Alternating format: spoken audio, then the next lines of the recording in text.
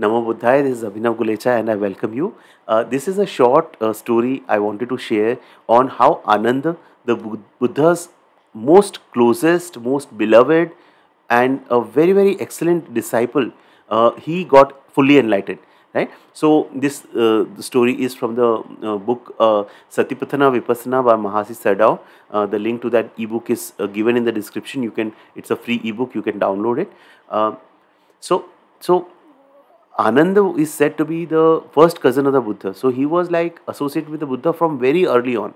And after Buddha's enlightenment, he was like the personal attendant of Buddha. So he traveled with Buddha all the places, and whatever Buddha was saying in the discourses, he had this excellent talent that he could memorize it word by word.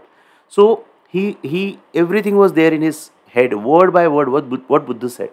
So but still he was not an arhat. So after Buddha's death and within even Buddha's living only, lot of monks who followed the Buddha's path, they became arhants. That means fully liberated.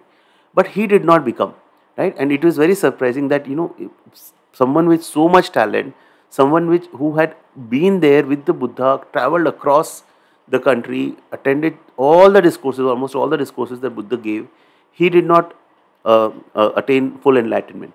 So he was. So there are four stages of awakening in Buddha's teachings. First is the stream enterer. That means the person who has entered the stream of awakening. Second is the once returner. That is the person will. So stream enterer will take 7 births to enlighten, fully enlighten. Another second is the once returner. That means once he will have to return to this world. Third is non-returner. The person will not have to return. And fourth is arhantship, full enlightenment. I will cover this in a separate video. So Ananda was a stream enterer, that is like at the stage 1. So there are 4 stages, and in spite of being with the Buddha all this time and being so wise, and he was the one who actually brought the monks, the nuns. He said that women also should be allowed to enter the sangha, right? So he was a very reformist person also. Still he was at stage 1 only. So it was like that. And then after Buddha's death, when Buddha achieved parinirvana, after his death, 4 months after his death, all the senior monks, came together and said that, come on, let's write down all the Buddha's teachings for our future generations, for people who can read what Buddha said. So they were like 499 arhants. So the qualification in that council, who would collect, examine all the teachings, was that the person has to be an arhant. So there were, before the council happened, there was like 499 arhants, and they must have done some preliminary meeting, and then before the actual meeting, and they said that Ananda is missing, and Ananda has to be there, because without Ananda how can we conduct, because he is the person who knows it word by word what Buddha said, and he has been participating in the Buddha's discourses for all these discourses. So he has to be there. So maybe the head of that council would have said to Ananda that, Ananda, you are not qualified to attend, but we want you. So tell us what's the way. So Ananda was very kind of restless, that he wanted to be in that. He wanted to share all what he knew about Buddha's discourses. But still, just because he is not an arhant, he is at like the stage 1, the stream enterer, he is not able to. So the night before the council meeting had to happen, he tried everything.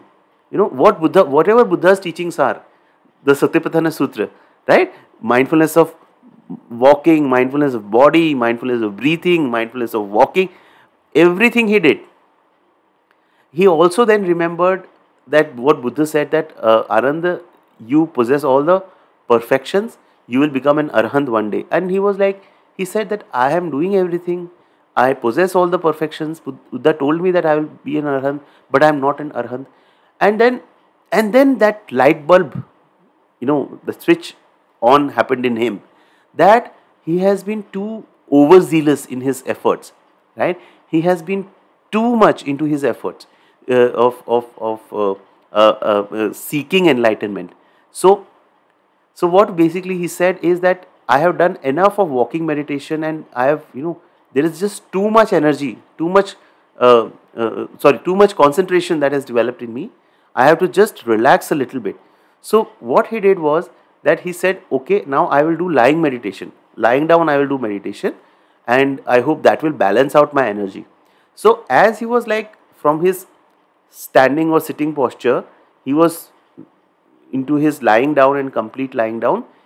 As he was lying down, he must have said that, the what we do, the noting method, right? Lying down. And it is said that at that moment itself, when he was when the thought of seeking enlightenment had gone in his mind, and he just submitted, and he just noted the moment as to actually how it is that he is lying down, the movement of his body, lying down, lie down. It is said to be at that moment that he became fully enlightened. And how it happened was that in that very moment, between the sitting and the lying down, the movement of towards lying down, all the rest of the three stages, that means the once returner, non-returner, and full enlightenment, full arhantship, he crossed all the three stages in one moment. So all these years he was making all his regular walking meditation, sitting meditation, this meditation, diligently following everything, diligently following all Buddha's teachings, being with the Buddha in such a close company of an enlightened one. Still, he was not awakened. And in that one moment, he got awakened. And I will just say how lucky we are that he got awakened in that one moment, because since he got awakened and became a full arhant, he become an arhant, he participated in that council. And today, whatever discourses you and me we study, right, I always give a link. Whatever discourses I discuss, I always give the link to the Sutra Central website, and for the actual links to the discourses. Most of these discourses are by Ananda, right? Otherwise, if Ananda would have not liberated, we would not have this knowledge, right? Because Buddha, when he traveled, he just gave the discourses. There was nobody noting it down.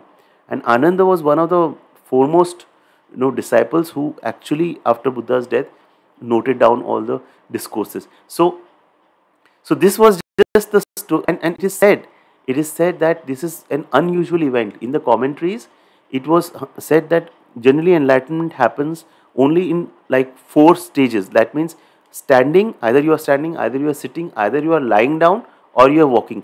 This was actually an unusual event where the person was neither standing, neither sitting, neither lying down, nor walking. So he was between sitting and lying down, right? And this is how he got enlightened. So there are just some lessons that we can draw if we just reflect on this story. The one lesson that what I'm just recounting, I've just made a list of points. What one lesson that I get from this is that have a balance in your practice. Neither be, there are mistakes that we do. Sometimes people don't go in any extreme, right? See, we are not monks, right? We have our limitations also. So don't go into any extreme. Buddha's fundamental teaching in the first sermon that he said that don't go in any extremes, take the middle path. So we have to live in this world and do our efforts. So don't be too much, over, kind of zealous on this path, right? That can also be a hampering. And don't be lazy also.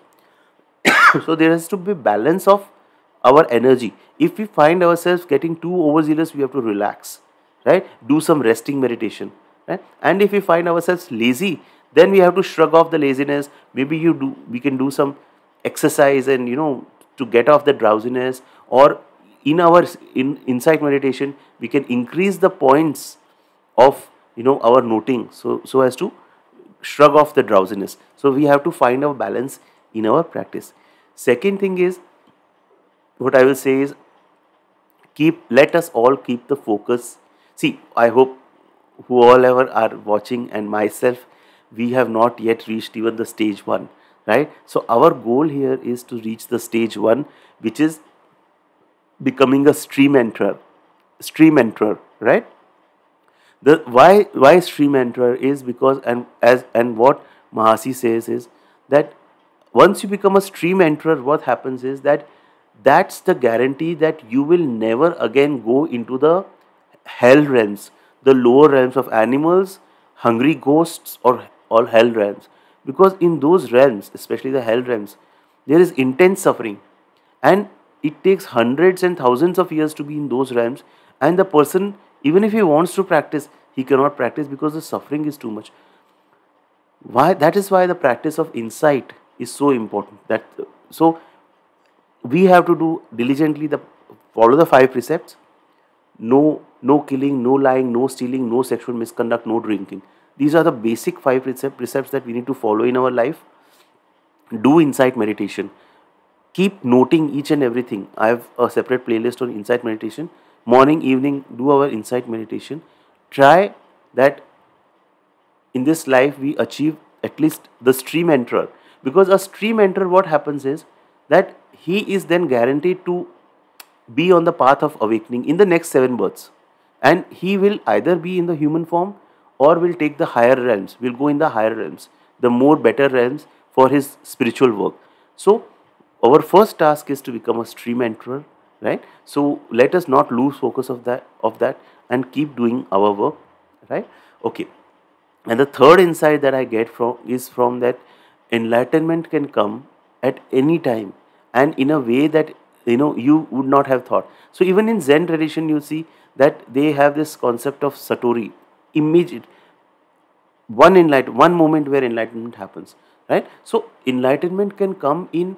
So what happens is we do all our practice and all our things, and we do walking meditation, sitting meditation, all the precepts we follow, and we are diligent people, right? And we see that nothing is happening. No, there are a lot of things that are happening inside, which from a conscious level we cannot find out. And it can be like what happened with Ananda. It can be just that one moment where we can be a stream enterer, and we have to. That's our first task. So one is that we should not seek the goal of becoming a stream enterer. Focus in this moment, being mindful in this moment, but keep the focus. Don't lose hope, even though things around us and we feel ourselves that no progress is happening. Progress is happening. So let us stay committed to our goal. So this is it. This is the story that I wanted to share. I hope some of you have got some insights from this story, and do share your thoughts, reflections, your learning, your feedback in the comment section. I'll be very happy to read them. Thank you so much for watching this video. Namo Buddhaya, Namo Buddhaya.